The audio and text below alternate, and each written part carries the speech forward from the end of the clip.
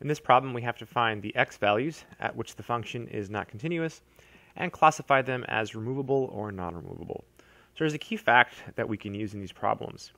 So the sine of x is equal to 0. This is the same thing as saying that x is equal to k pi, where k is an integer.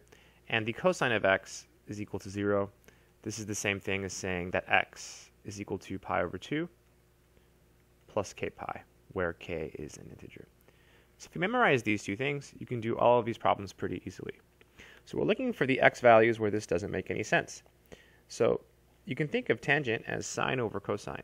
So it's really sine of 7 pi x over 6 over cosine of 7 pi x over 6. So we're looking for where this is not continuous. That will occur whenever the bottom is equal to 0. So that means that you would have cosine of 7 pi x over 6 equal to 0, right? Because you can't divide by 0, so that's what you want. You want to know where it's not continuous. Well, you can use this formula here. You see, here's our x, except now this is our x here. So x is equal to pi over 2 plus k pi. So here we take this, 7 pi x over 6, and we set it equal to pi over 2 plus k pi. Okay, so you just take whatever is here, and you set it equal to pi over 2 plus k pi. So basically, whenever you have one of these trig functions, just think about what's on the bottom. So if you have tangent, you know cosine's on the bottom, so automatically you can take this and set it equal to pi over 2 plus k pi.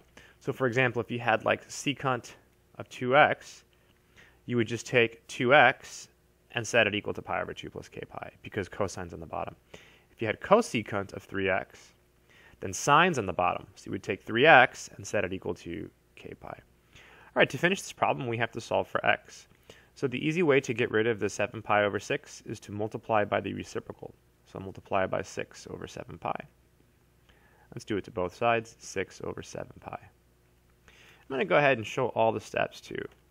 So these cancel, boom, boom, boom, boom. So we get x equals pi over 2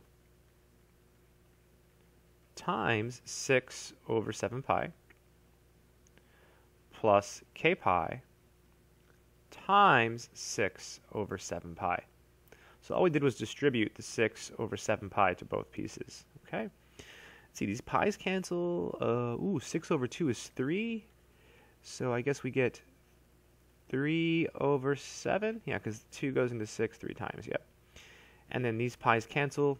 So we get plus 6k over 7. And then k is an integer. So these are the discontinuities and integer. These are the discontinuities. These are the x values where the function is not continuous. These are vertical asymptotes, and therefore they are non-removable discontinuities.